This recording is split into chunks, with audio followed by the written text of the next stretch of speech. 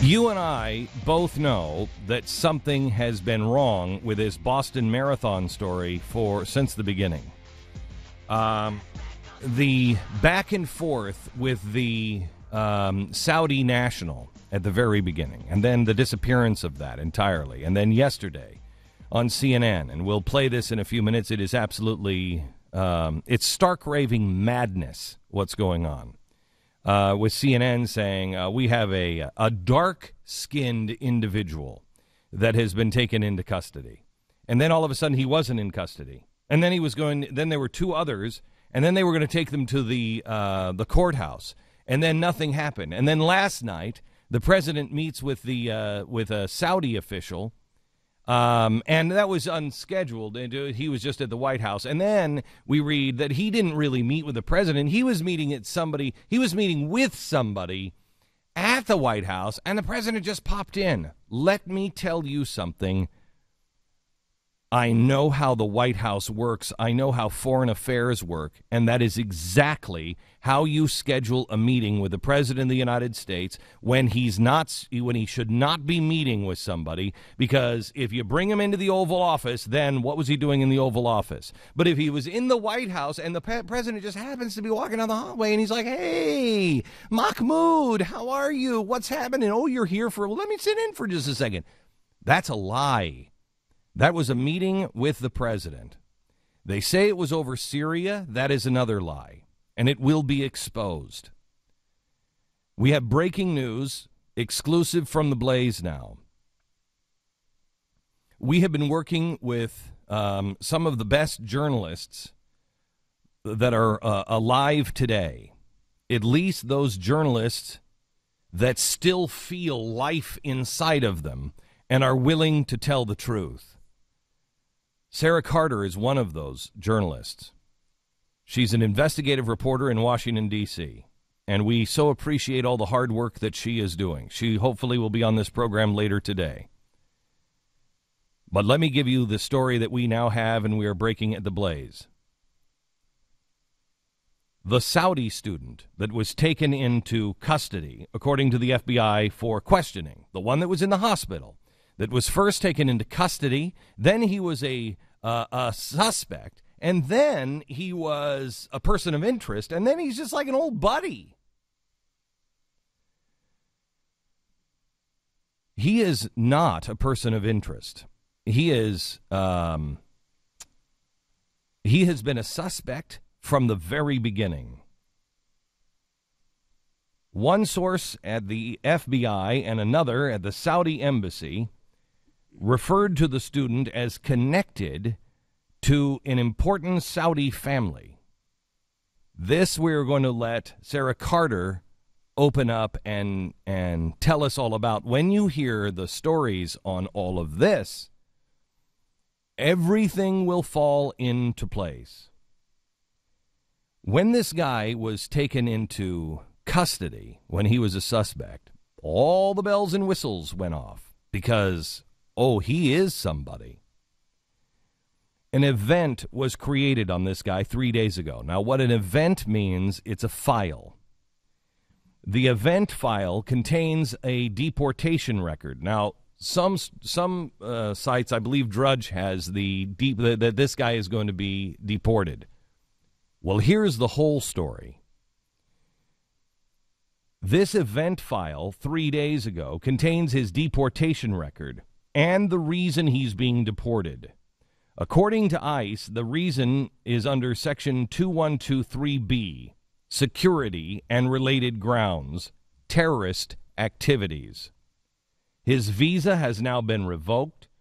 The FBI said the file was started, quote, just in case he was found connected to the crime. However, the file shows that he was scheduled to be deported. This was not a precaution. It was in, quote, orders. One agent said he told TheBlaze a voluntary departure has been signed. That means the Saudi student could be out of the country as early today. This guy is, I believe, and we will talk to TheBlaze. We'll have all of the stories, and we will talk to Sarah Carter on this in just a little while. But I believe this is possibly the ringleader.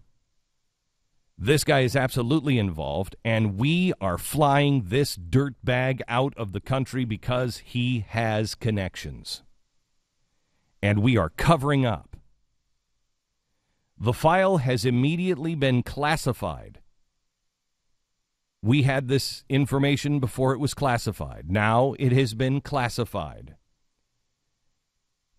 We believe the deportation order is going to be classified as well, requiring a Freedom of Information Act to get at it.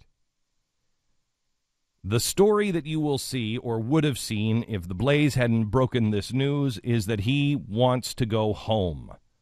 He's hurt, he's injured, and everyone knows you can get the best of medical attention in Saudi Arabia, not in America. He's hurt and he wants to go home. The truth is, he's going to be deported so he can go home. And Sarah will fill in who Mommy and Daddy are. One source says the FBI believes the Saudi student is tied to 2 or 3 other people. Our source says it looks like they're trying to make this a lone wolf crime, so the Saudi government will be spared embarrassment and the U.S. will be spared explaining how a terror cell was active when we have Al-Qaeda on the run. And the press will continue to lie. Here's what I want you to do. This is breaking news, exclusive story from TheBlaze. It will be posted. If it is not posted now, it will be posted in the next few minutes. I want you to take this. We will tweet it out as TheBlaze. We will tweet it and put it on our Facebook at TheBlaze. I will put it on my Facebook, my Twitter account, and it will currently be up on TheBlaze, or it will be very, very shortly. I want you to take this story and spread it as fast as you can and put it everywhere. Because this is true.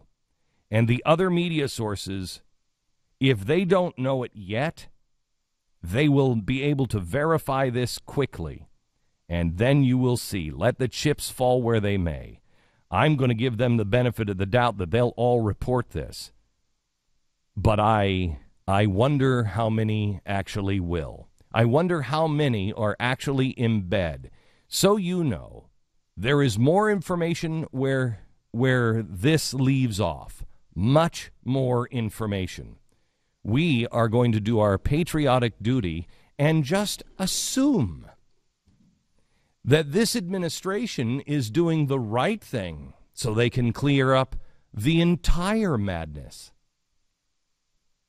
We're going to do our patriotic duty, but I'll tell you, yesterday afternoon just about made me lose my mind.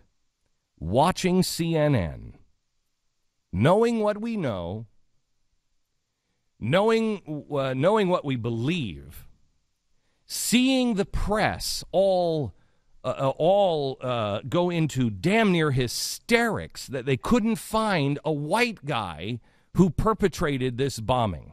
Can I tell you something? I don't want an Arab American being responsible for this. I am thrilled that this is a foreign national. And you know why?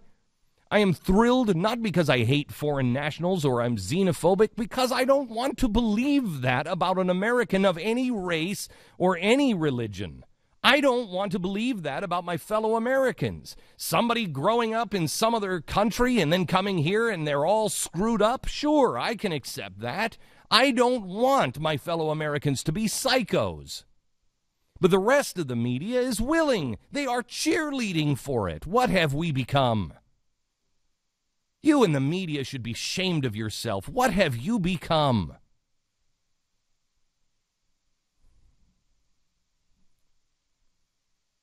And here I go with my first apology.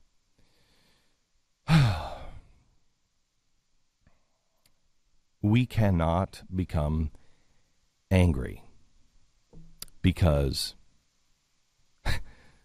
Go ahead, do the Yoda thing, Pat. Do it. You don't remember it, do you? Let's see. I don't remember Yoda saying. Thinking I am. Yes, fear leads to Anger. Anger. Anger leads to hatred. Hatred leads to suffering. Or something to that effect. Yes. In exacto, great you know what I need? elder, that is. You know what I need? I need something like this for his desk. This is a quote that Reagan had sitting on his desk that is on my desk. There is no limit to what a man can do or where he can go if he doesn't mind who gets the credit. That's what sits on my desk. I need that. I need somebody to make a really nice sign with the Yoda thing. With the U right in front of me. Sit right in front of him. That would be helpful. It comes up all the time. That's the thing that you can never remember. Everything else you can remember. That one. I don't know why I can't get that. Yeah. It's this, though.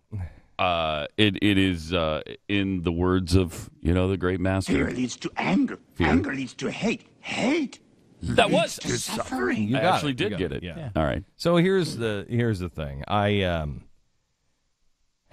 The news is becoming more and more important for a historic take. But that's it.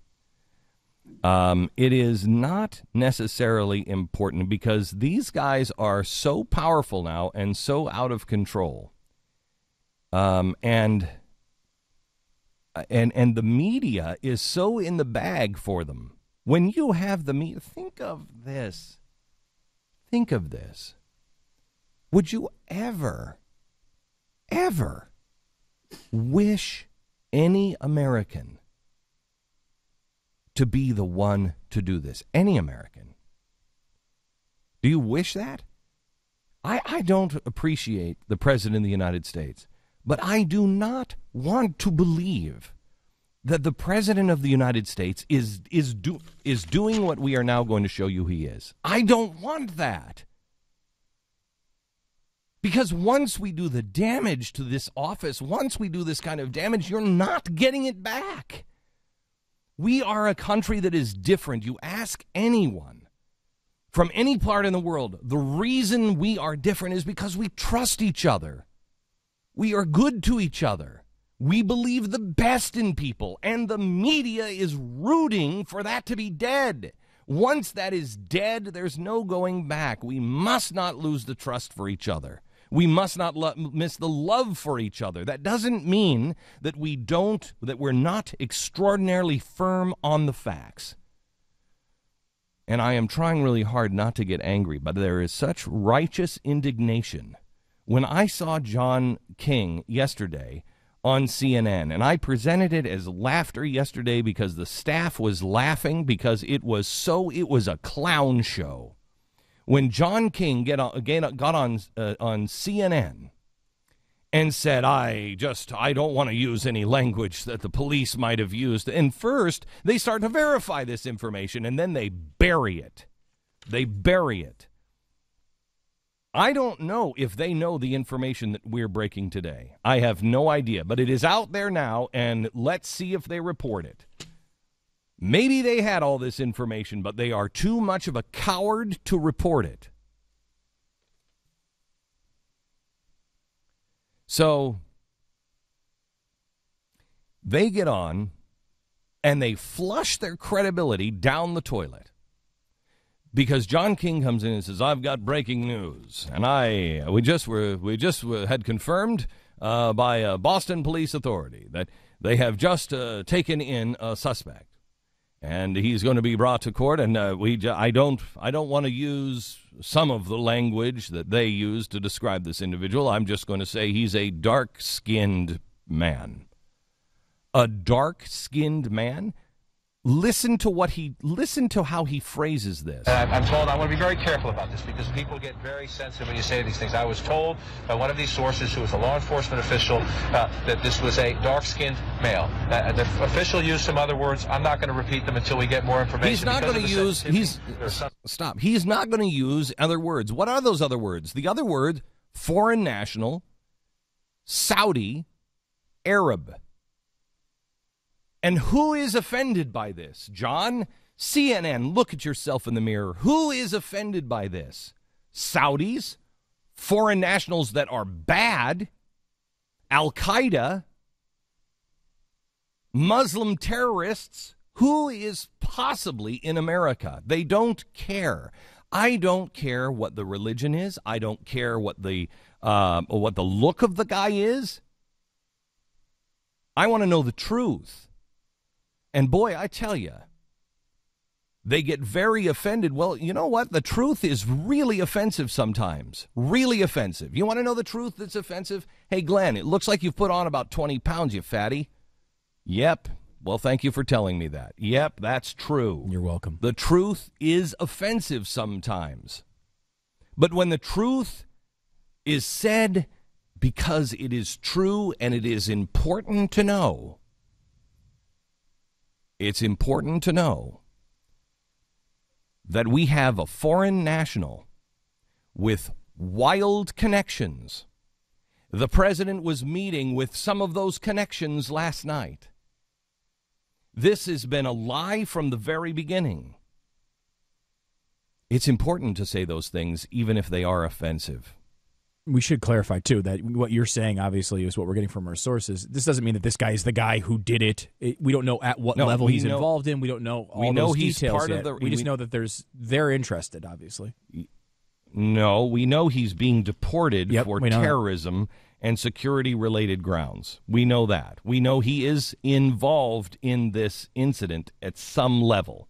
We don't know if he's the ringleader, the guy who did it. I believe we know that he was there because he had powder burns. He was in the hospital. So we know he was part of it. What part, we don't know. And the Blaze will continue to break the ground, and the media will either follow or they will fall apart. You decide, media. And by the way, please call your cable operator. Tell them enough is enough. Get the Blaze now. 966-THE-BLAZE, 1-800-996-BLAZE, or gettheblaze.com. Enough is enough. They won't tell the truth. We will.